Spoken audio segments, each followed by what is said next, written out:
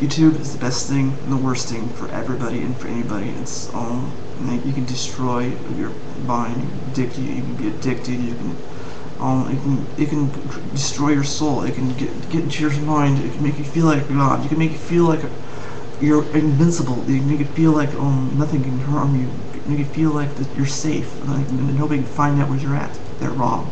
There's IPs, there's ping, they can find out what message you're using. There's so much things on these videos files that it's ridiculous. I mean, I'm not even sure. I'm hearing more and more every day what is in this file. Finding out. I mean, basically, you need a firewall. You need it. But you need to know what you're doing. I mean, basically, when you make these videos, you're not invincible. Yes, a major fucking hacker needs to, to find you, a major hacker. And the thing is that, almost 2 minutes after you record. Basically, once you record for a couple hours, I'm pretty sure you're safe.